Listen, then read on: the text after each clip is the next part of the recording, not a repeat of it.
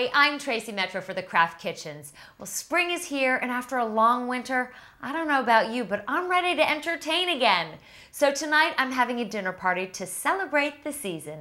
And I've set a sweet table with candles and flowers. And for dinner, the main course is this balsamic-maple glazed ham. It looks impressive, doesn't it? It's such a snap to make.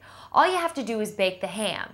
And for the glaze, mix together Dijon mustard, balsamic vinaigrette dressing, and some maple flavored or pancake syrup for that wonderful sweet taste. You begin basting the ham once it's been baking for an hour, and you baste it every 20 minutes until the ham is heated all the way through. Now this is what all your guests will be talking about later on. Delicious mashed potatoes made with a twist. Philly cream cheese makes a chive and onion spread that gives them their flavor and creamy texture.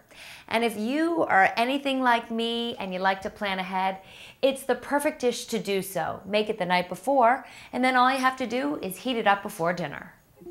Next up is a great cheesy vegetable side dish of roasted green beans with peppers and onions. This is yummy, and I love using fresh veggies. All you have to do is cut up your peppers into thin strips, combine them with some green beans and onions, then toss everything with some balsamic vinaigrette dressing and bake. 2 to 3 minutes before it's done, add some shredded mozzarella cheese and let it get all melty on top. And now the salad. This is fresh spinach, which is in peak season right now. And I've got some strawberries in here, some sugar snap peas, red onions, and toasted almonds. Now, toasted almonds are so easy to do yourself. You just spread some sliced almonds on a baking sheet in a single layer and bake them for 8 to 10 minutes until they get just a little bit brown. And the dressing is what brings all these flavors together. And I'm using a tangy Catalina this evening. And you're gonna wanna dress it at the last minute to give it that final touch.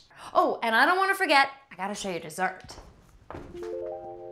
This is tropical strawberry cream pie, and I took a slice out so you could see just how beautiful it is on the inside. Yeah, it's one of life's simple pleasures, huh?